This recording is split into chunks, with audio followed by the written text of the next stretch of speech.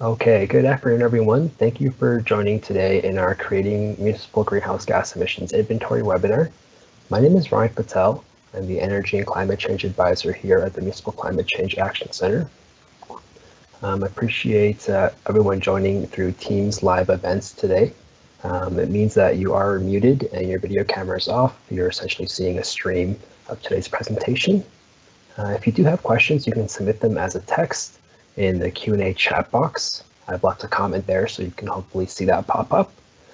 So feel free to leave your questions as we go through the slides today, and we'll address them towards the end.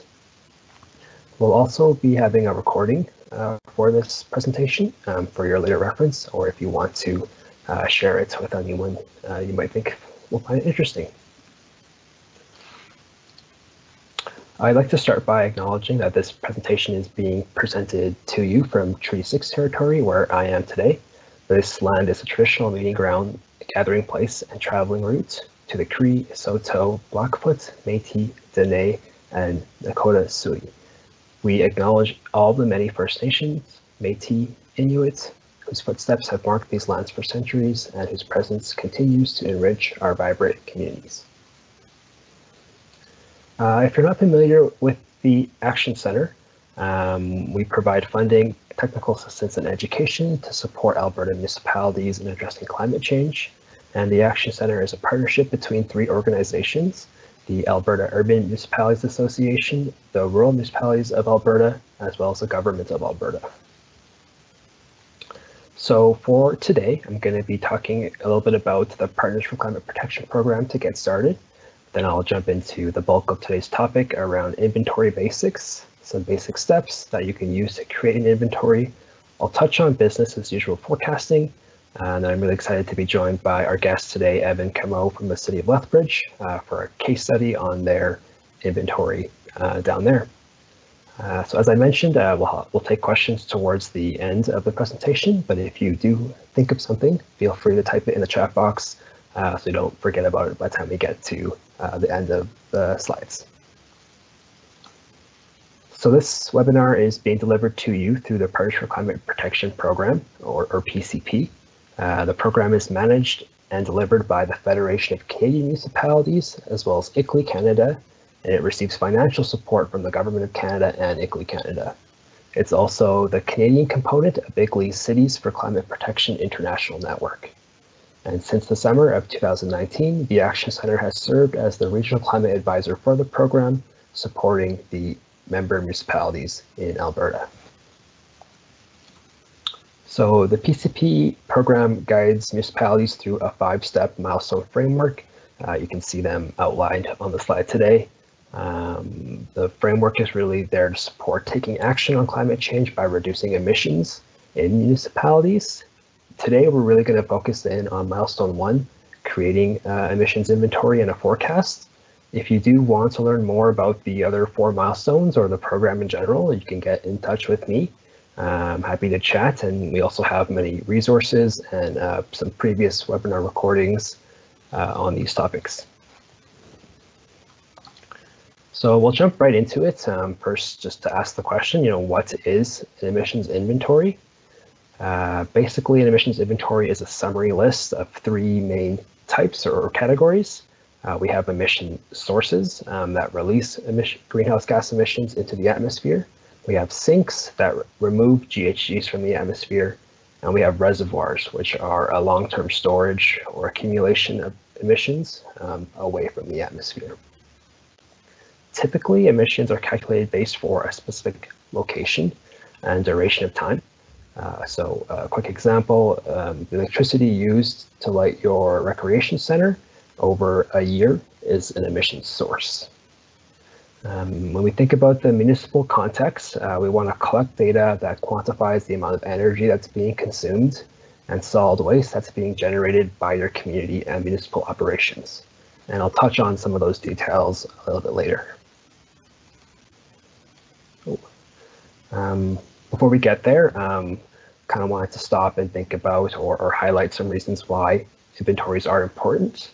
They really can provide some valuable information that describes how much emissions were being produced by our actions, which is key to understand understanding our environmental impact, as well as a pretty foundational step in developing a long-term plan to reduce emissions. For municipalities specifically, the inventory can be a valuable tool to build awareness for energy use. It can reveal energy consumption trends and waste generation information. It lets you understand how external factors can impact environmental footprints, things like the weather or population growth and the impact they have on our emissions. It lets us track future emissions, energy consumption, and costs, allowing us to assess what activities or sectors can produce the most emissions. It can give a baseline to measure progress against. On that, I'll touch a little later as well. It can help impact policy creation and implementation as a tool to evaluate where we have opportunities for energy efficiency and cost savings. It can help prioritize what types of reduction efforts we want to take on. It can help us focus local economic development opportunities for new projects as well. And something that maybe is a little bit more of a soft skill is that it helps us with relationship building. I think I've seen with several municipalities that the person in charge of the inventory is often one of the only people that's communicating across multiple departments. It can really build, or I guess take down some of those silos. So when we think about inventories, it's a really good practice to have boundaries, and the boundaries allow for specific information to be tracked and analyzed.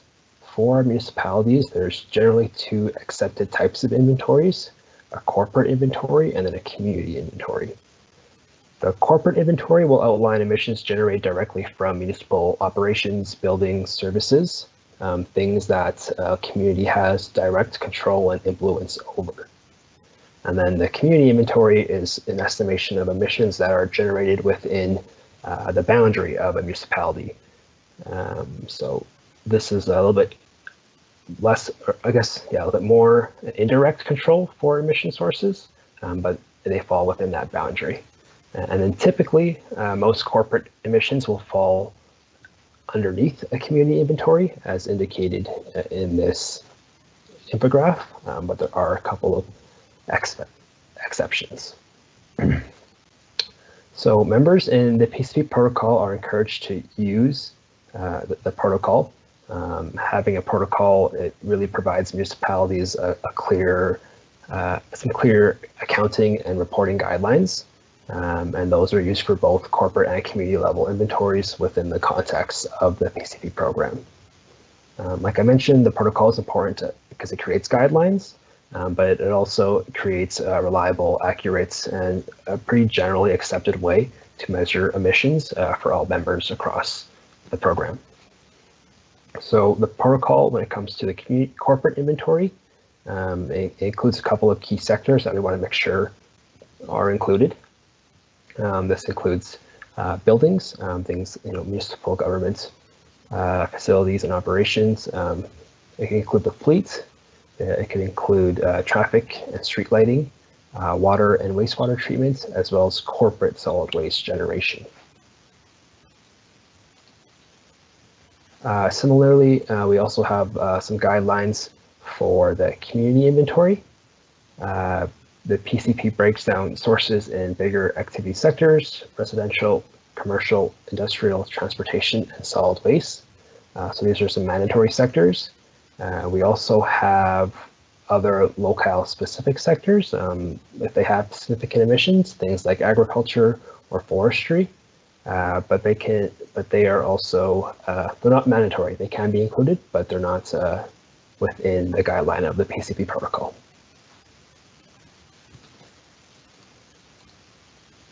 So creating an inventory is we've broken it down into 4 key steps. The first step really is to define the boundary for where we're measuring emissions. Boundaries can be physical, organizational, jurisdictional, and the protocol again is in place to provide guidelines for both corporate and community. So for corporate, this is typically an organizational boundary. As we've kind of hinted at, activities that are under the operational control of the municipal government. This is a bit difficult sometimes to kind of differentiate where this boundary lies. because every community is different with unique roles and responsibilities. But this is why it's the first step in determining what we need to define. And then for community, it's more of a jurisdictional boundary. Again, whatever kind of falls within the administrative boundary of your local government is typically the scope that we use. So for the PCP members, I would certainly recommend using the protocol to help define that boundary. Once a boundary is in place, we can look at step 2, selecting an inventory year. Having a base year, it's pretty important. We want to have something that's fairly current with reliable and complete data. The base year is something that we need to have in place to help measure future emissions against. Again, this will vary from community to community, but we do want to focus on a year with data that has all 3 of those criteria: current, complete, and reliable. Another consideration that you might want to look into is the alignment with other jurisdictions, other municipalities. Are your neighbors setting inventory years that you might want to mirror? Are there provincial or federal years that you want to align with? This is important to consider. It can increase the data availability as well as your ability to compare reduction targets and just general progress as we move forward. For step 3, we're kind of moving into data collection. We want to consider the types of data that are being collected.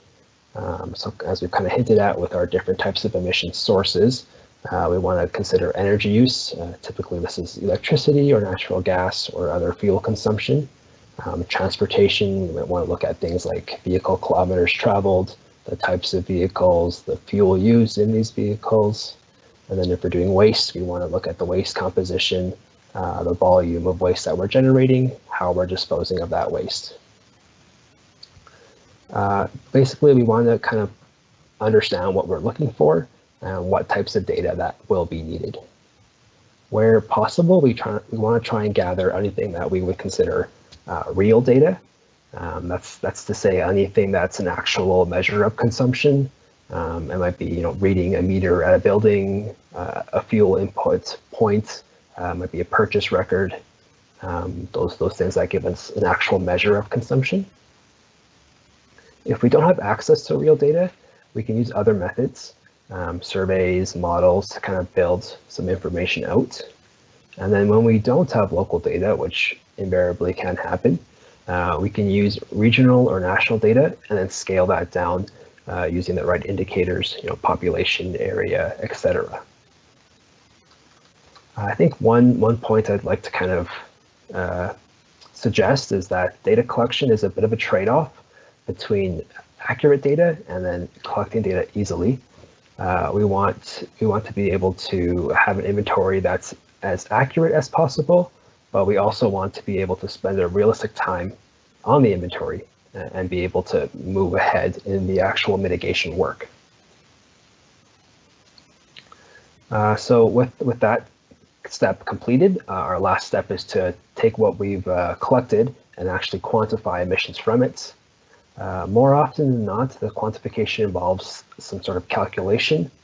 I think some people come to this step and they get overwhelmed. They might think it's complicated, and it is, but there is a basic premise that can be used to kind of think of it in a very straightforward method. We just want to convert our activity data to emissions.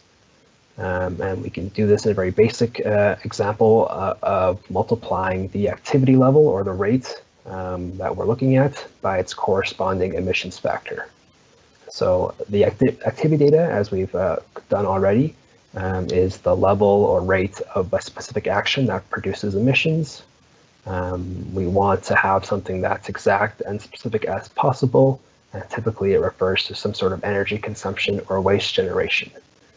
So for example, it could be the amount of fuel used in a car. And then the other side is the emissions factor, which represents the rate or quantity of emissions that are being released because of a specific activity. There are ways of calculating this or determining this internally.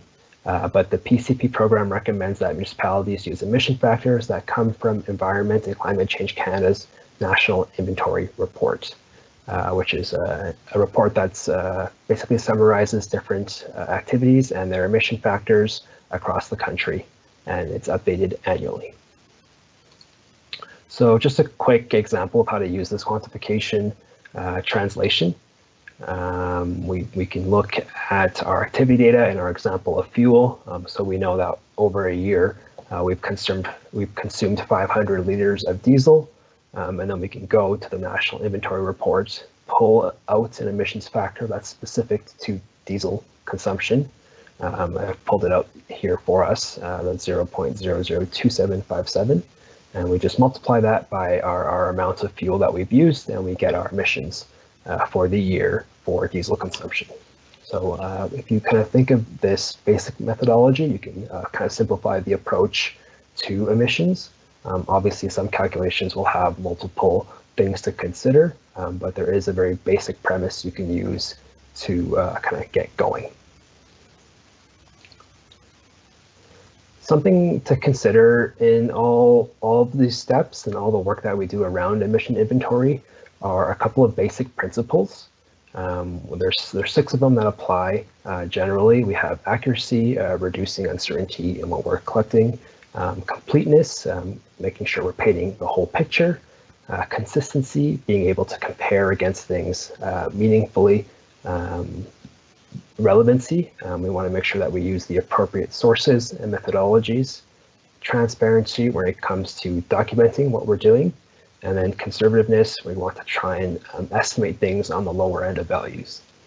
These principles are outlined in the international standard for GHG accounting and reporting, ISO 14064, and we want to try and keep these at the top of our minds when we work on inventories to make sure that we have true and fair accounting and reporting of emissions. One last aspect of the inventory that I want to touch on is something called business as usual forecast. Using our inventory, we can basically project what will happen in a future emission scenario if no intervention or mitigation actions are taking place. So basically, what does the next 10, 20, 30 years look like if we don't do anything about our footprint? This sort of baseline creation is important because it allows for a comparison between the potential different emission reduction options or actions and that no action scenario. So when we think about more of our long-term goals of creating an emissions target or developing a plan, this forecast can help us prioritize our actions and guide that mitigation work. So I want to just pull a quick example of what this can look like.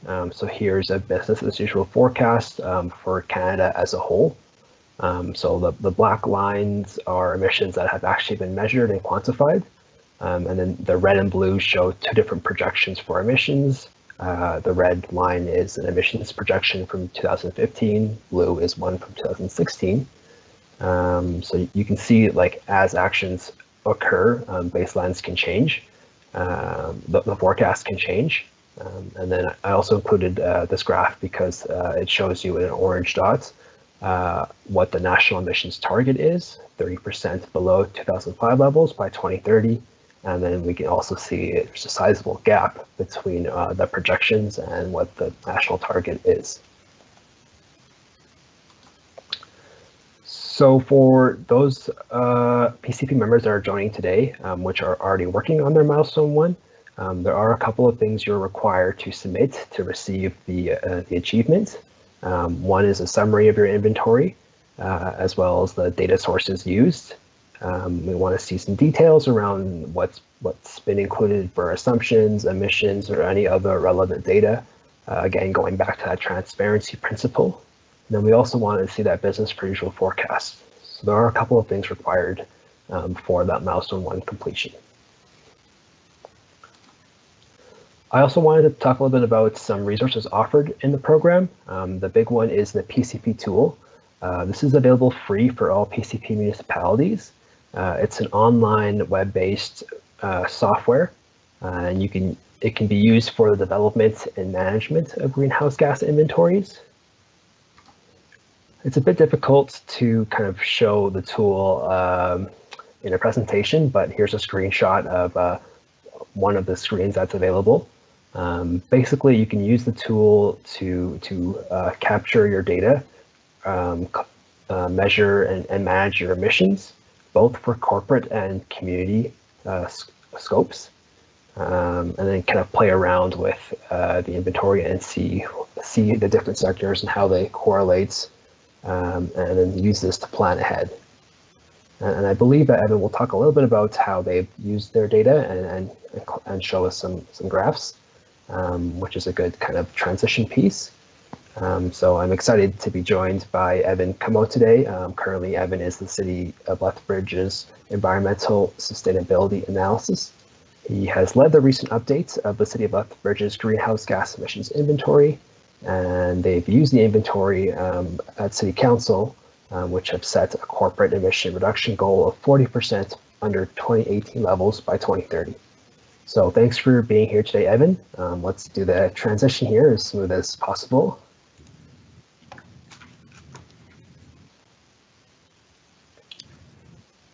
Perfect, looks good. Okay. All right, thanks, Ronick, for having me here today. Very excited to join everybody. Thank you for joining in as well, all the members out there. So yeah, my name is Evan Camo. I'm an environmental sustainability analyst with the City of Lethbridge. I'm here to chat about our greenhouse gas inventory and the steps that we took to get there. More information on what we're going to do today. I'm just going to provide a short introduction to Lethbridge, talk about why you should complete a greenhouse gas inventory. Ronick already talked about this a little bit, but I'd like to share my reasonings for why you should do it as well. Chat about our inventory and our calculation procedures. I'm going to provide a couple of examples of some analysis you can do with your greenhouse gas inventories, and then maybe some challenges you should expect along the way. So for an introduction to Lethbridge, we are located in southern Alberta. We're a population of about 101,000 people. We are about 2.5 hours southeast of Lethbridge, or sorry, 2.5 hours southeast of Calgary, about an hour and a half east of the Rocky Mountains, and 45 minutes north of the American border. Our industry here historically has been mining and agriculture. However, we are transitioning to a more diverse economy down here. For our climate, we have what's known as a cold, semi-arid climate, which means typically low precipitation, and we have those good old Chinook winds that some of you may be familiar with. Basically just warm winds that come off the mountains and blow pretty strong in the winters. We are usually in the top 10 for the driest municipalities in Canada, and usually around second place for the windiest in Canada. So more of an introduction to our climate action that we've taken here in Lethbridge. As Ronick mentioned earlier, we have completed our inventories for our corporate and community sectors, so that allowed us to achieve milestone 1. As Ronick also mentioned, we did set a greenhouse gas reduction target for our corporation last year. So that allowed us to achieve milestone 2 on the corporate side. However, the community side is still in progress. Also, we're working with a consultant on an energy conservation master plan, which will highlight a bunch of different environmental initiatives that the corporation can take. And I just want to also mention Environment Lethbridge. They are a public nonprofit organization here in Lethbridge that does some work on the community side. They're a good stakeholder with us, and we're always happy to work with them. So why to complete a greenhouse gas inventory? So here in Lethbridge, we like to throw around the term walk the talk every now and then. Basically, there's some new initiatives always coming out in all levels of government, whether it be federal, provincial, or municipal. We always want to make sure that we're leading the way in these initiatives. We want to make sure our citizens look up to us as a municipality and lead the way.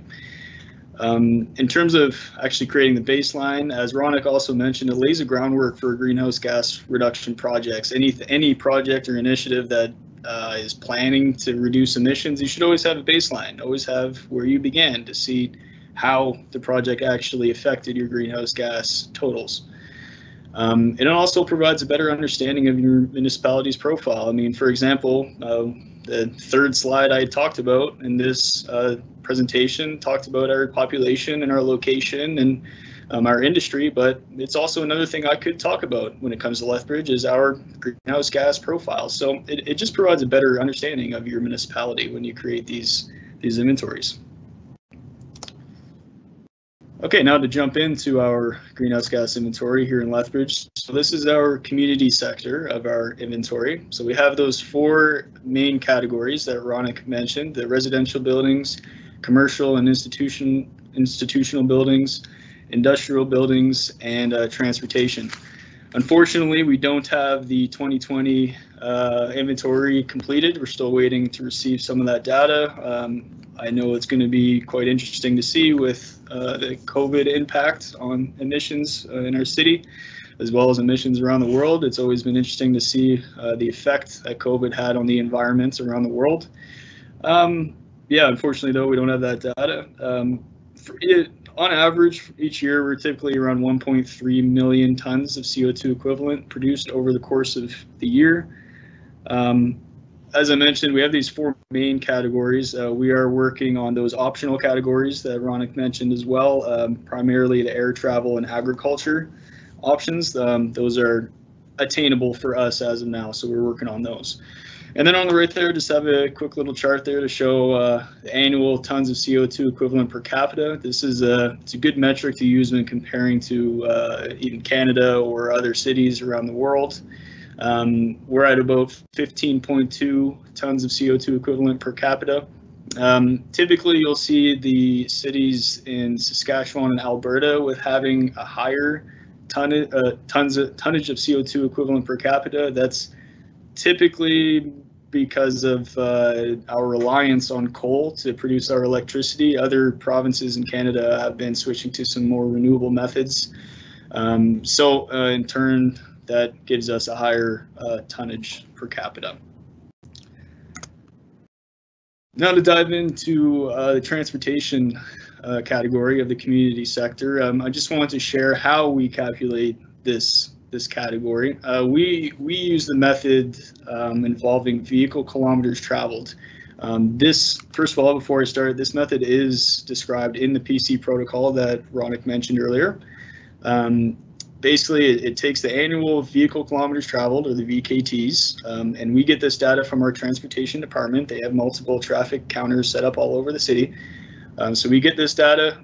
The next step is to allocate these kilometers to different types of vehicles. Now, we get that data from Alberta Transportation. You can submit a data request to them, and they'll actually give you the quantities of the different types of vehicles that are registered for your city. Once we have that data, we allocate those kilometers, those different types, and then we actually convert those kilometers to liters consumed based off of that vehicle type's fuel efficiency. Now, for example, the standard passenger car has a fuel efficiency of about 9.0 liters per 100 kilometers, and that's always that little ratio that you see on the car windows when you go to car dealerships. We just use those numbers to convert those kilometers to liters.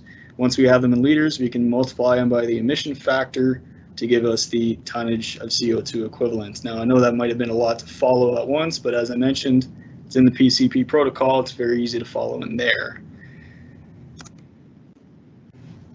And then for buildings, I just put all these three categories on the same slide because we find this data pretty much the same way. For electricity, we attain the consumption from our electric utility department, and then we actually group them by rate class. So if you're not familiar with what a rate class is, it's basically a group of customers using a prescribed amount of electricity. So most residential houses are in the same rate class, so we know that we can use that rate class for the residential buildings category. And then other rate classes will be designed for commercial buildings, medium-sized office buildings. So we can group our buildings that way. And then for natural gas, we just obtain this this quantity. It's provided by our supplier, which they also provide an estimation on where this natural gas is sent, what type of buildings are using it, and then we use that data to calculate our greenhouse gases. So that was it for the community sector. Now for the corporate sector, you can see those same five categories that Ronick mentioned: buildings, fleet, streetlights, water and wastewater, and solid waste. One important thing to remember for us is that we own our landfill, so we have to report our solid waste emissions on the corporate side. Also, actually, sorry, and then, yeah, here we are. This red line actually shows where we would be without COVID, because we actually do have the 2020 values for our corporation. We saw an actual about a 9% drop in our emissions based off of our business as usual forecast. So that was kind of interesting to see there. And then also we are, it's about 6%. Our corporate emissions, our total corporate emissions make up about 6% of the citywide greenhouse gases. Now to dive into the solid waste side. As I mentioned, we do own our landfill, so we have to report all of these emissions on the corporate sector. I use the waste in place model. Again, this is in the PCP protocol. What we do here is we use historical quantity of landfilled waste. So that was something that was attainable for us. We do have documentation of landfilled waste at our waste and recycling center, so I can get that data pretty easily. And then essentially, I'm not really going to describe it because it is pretty extensive formulas and stuff you need to follow. But again, the instructions are in the PCP protocol. At the end, it essentially produces an estimated quantity of methane produced for that given year. There are some other types of formulas or models that you can use that will give you the estimated total methane that a certain quantity of garbage or a certain quantity of waste would produce over that quantity's lifetime. But this method is a little easier, I think, because it actually gives you in a given year how much was produced, which is a little more important when you're trying to do these inventories based off of inventory years. So then for all of our buildings here in Lethbridge, I grouped water and wastewater, streetlights, and the buildings category all together. So again, you can see actually on this graph, the yellow bar and the blue bar, you can see that they're pretty much the same. And this is one interesting reason for why the PCP requests that these are separate. Our water and wastewater plants here in Lethbridge use up about the same amount of electricity, or about the same amount of energy as the rest of our buildings combined. Now that's pretty standard. That's pretty common across all municipalities around the world. But it is interesting to see, and that's why they asked to separate it out and not just include it in the buildings category. So for these three categories here, we retrieve the annual consumption through an asset management software called Asset Planner. Basically, this program compiles all the utility bills for all of our buildings and allows us to retrieve the natural gas usage or the electricity usage. It allows us to publish reports, produce trending graphs, all kinds of good stuff that we can use to calculate our greenhouse gases. Okay, and then the last category, just talking about the fleet for our corporation. Our annual consumption is retrieved from reporting software that is managed by our asset management department as well as our fleet department. This publishes data based off of fuel usage for different vehicle types that we have in our fleet. And once they're grouped by vehicle type, we can use those emission factors, even from that example Ronick did earlier in this presentation. We can use those emission factors to solve for the greenhouse gases for this, for our inventory. Okay, now some analysis examples. So here's one thing that I found a couple years ago, actually, when I created this inventory. So if we look at this graph, we have the inventory years 2014 to 2017, and this is the community side, just the buildings categories. So we have residential buildings, commercial and institutional buildings, and industrial buildings. Now, you'll see on this graph that during the middle years, 2015 and 16, we saw a dip in greenhouse gas emissions. It started out in 2014, dipped down to 2015 and 2016, and then rose back up to 2017. And that was consistent for all three of these categories. So that was a little bit, maybe a little curious. How come this is happening? We are a growing city down here in Lethbridge. Our population increases at about 2% every year. So why was there this dip, right?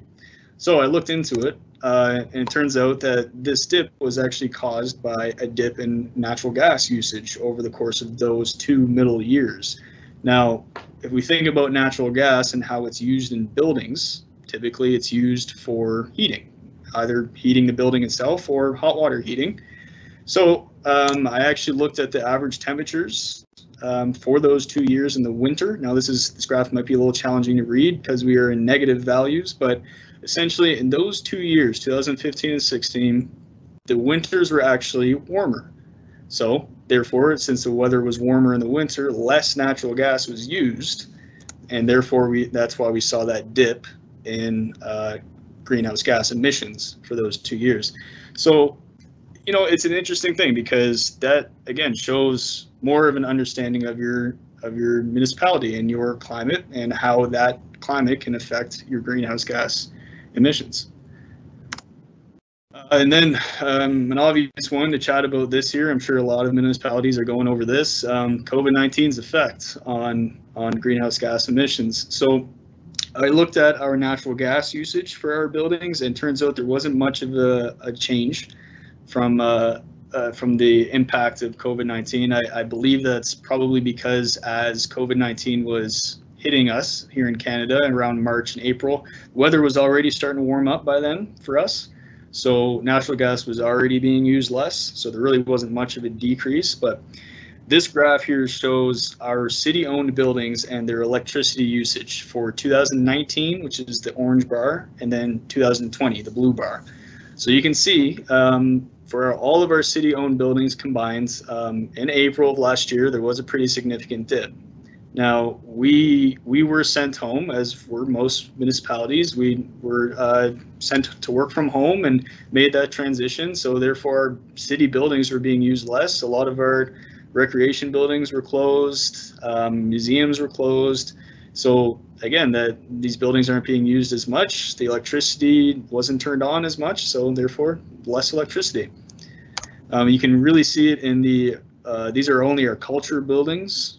So these are our libraries, museums, theaters, and art galleries. A lot of these were closed as soon as COVID hit. So again, you can see that dip compared to 2019.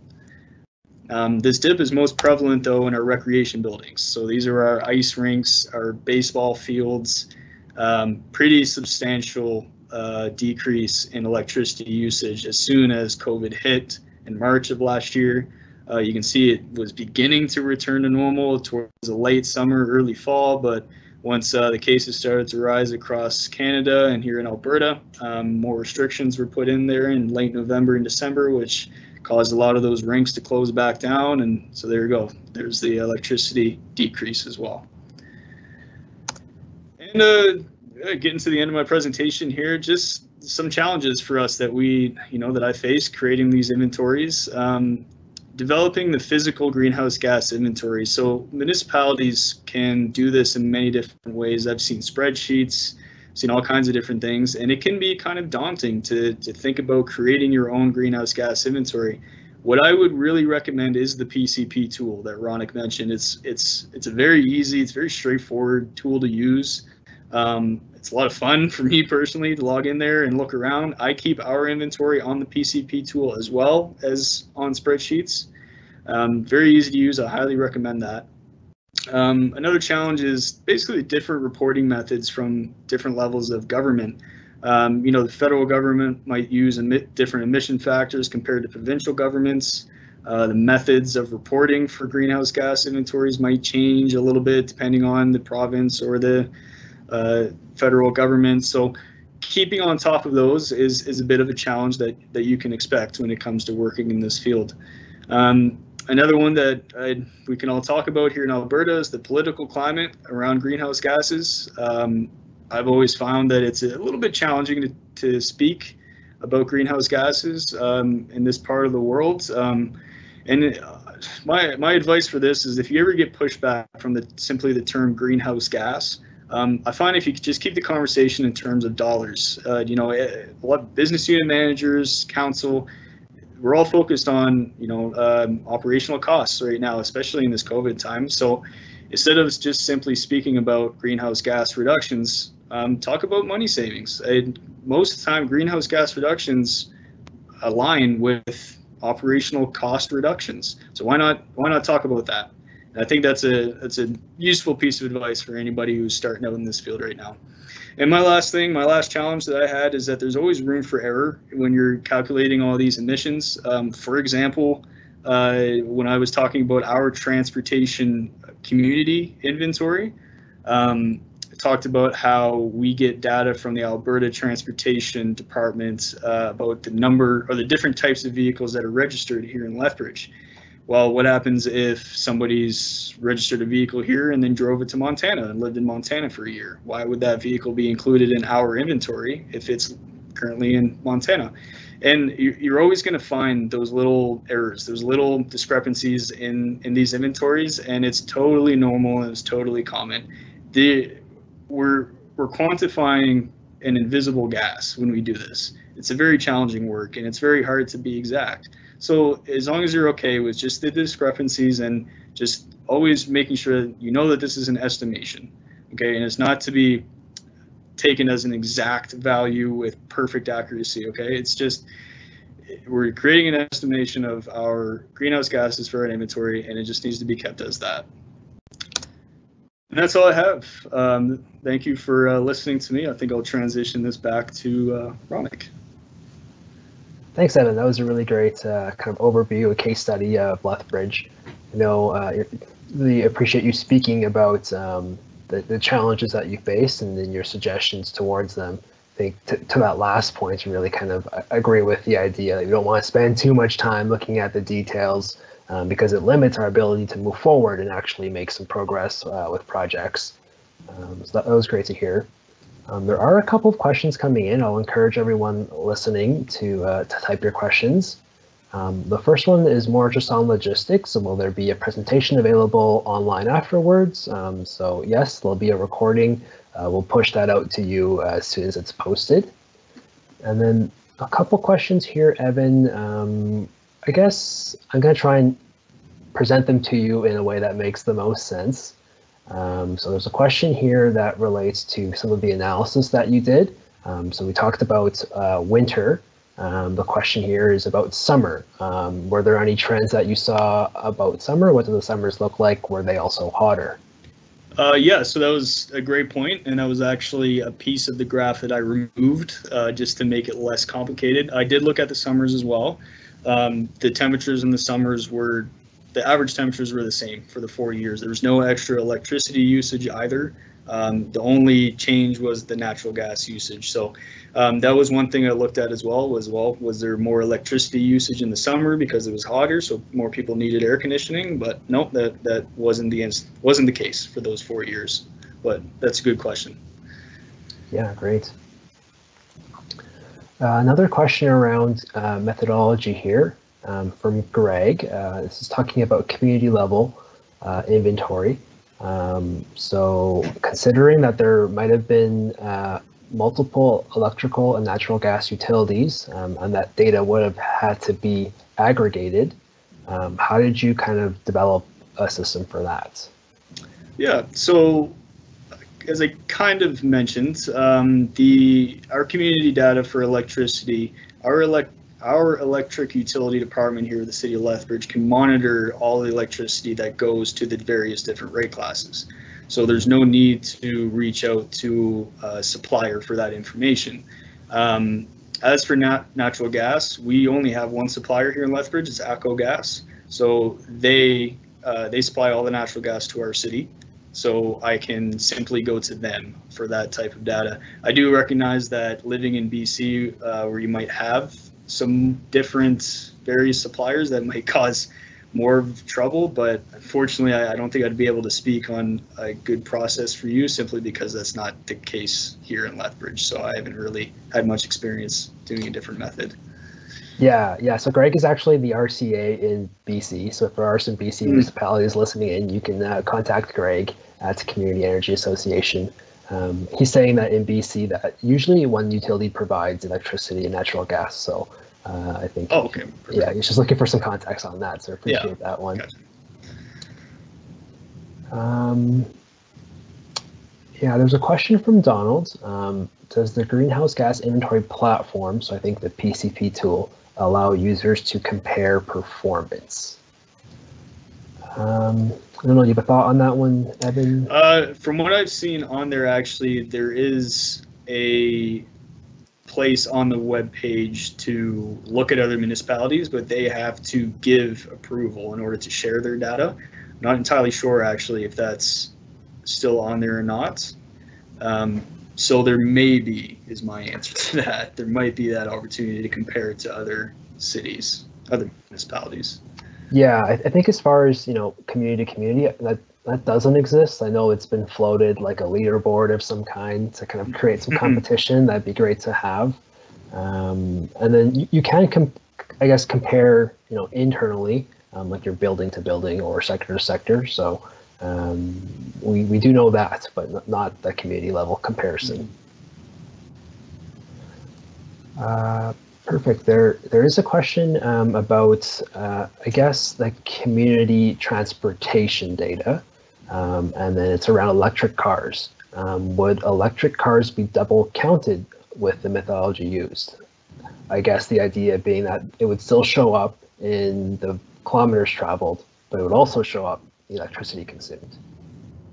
Yeah, no, that's an interesting thought. On the and this was just on the community side? I think so, yeah. Okay, yeah. If we were talking about the corporate side, we would know that electricity is being pulled from a building of some sort. So we would know that there would be a little bit of a jump in electricity on the buildings. Yeah. Interesting question, though, about the community side. I'm sure there is a process out there that isn't something that we have focused on because we haven't completed milestone 2 or 3 yet on the community side. So even the community initiatives for transportation or buildings, that's not something we've focused here in Lethbridge on yet. We've just solely been focused on the corporation. So unfortunately, I don't have an answer to that, but that's an interesting question. I think that, that could be researched. Yeah, it's a good point. I think it shows that, like, the methodologies that we use, they work as an assumption, right? So as we see electric vehicles kind of increase in their market share or their kilometer share, maybe we'll see new methodologies to help us analyze that better.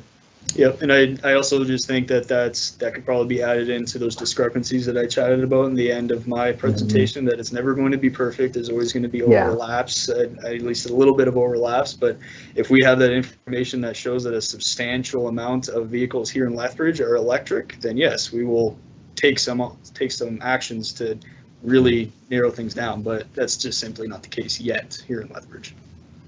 Yeah, point. Okay, question here, can I get a bit more information on the asset planner? For example, we have significant amount of bills, hydrographs that take tremendous effort to process. I can't really speak to that because that's really managed in our asset management department here in Lethbridge. I use the program quite a bit, but I don't know so much about the purchase or how it's really operated. I just know that it is very, very good to use. And like I mentioned in my presentation, it just compiles all the natural gas data, electricity data for all of our buildings. You can group your buildings into different categories. It's very useful.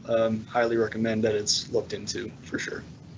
Yeah, that question was from Vlad, and then Vlad, I don't know your situation, but if you are able, you can usually request the aggregate data from your utility provider. So they'll usually send you a spreadsheet, which will save you the time from going from monthly bill to monthly bill. So hopefully that helps out, and maybe you can have a look at that asset planner as well. Okay, a bit of a pause here in the question. There's one from Donald again, but it's incomplete. So I don't know, maybe you hit return too early, Donald, but if you're able to clarify on that, we can take that question. And if you do have questions, following the end of this presentation, you think of something, while you're in the shower tomorrow, you can always reach out. I'm happy to try and answer questions the best I can. I can't speak for Evan if he wants a bunch of emails in his inbox, but I'd be happy to pass that along if you have a question about Lethbridge as well.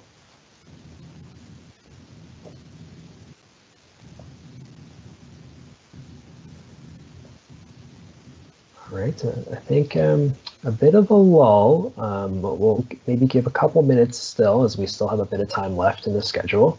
I will do a bit of a plug for just an evaluation form.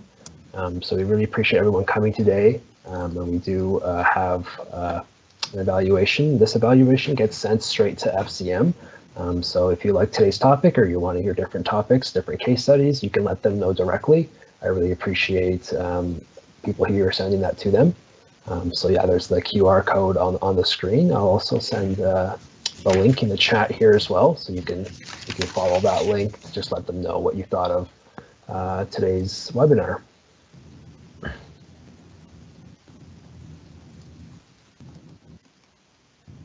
Perfect. But yeah, not seeing too much more on the chat, so maybe end it a little bit early. A couple nice comments coming in. I'm just saying thank you. A very informative presentation. I appreciate those comments. Yeah, with that being said, I think we'll close it out a little bit early. Thanks again, Evan, for coming today and presenting on Lethbridge, letting people know what's going on down there. Yeah, thank you for having me. Yeah, and thanks to everyone that was able to attend. And yeah, have a good afternoon.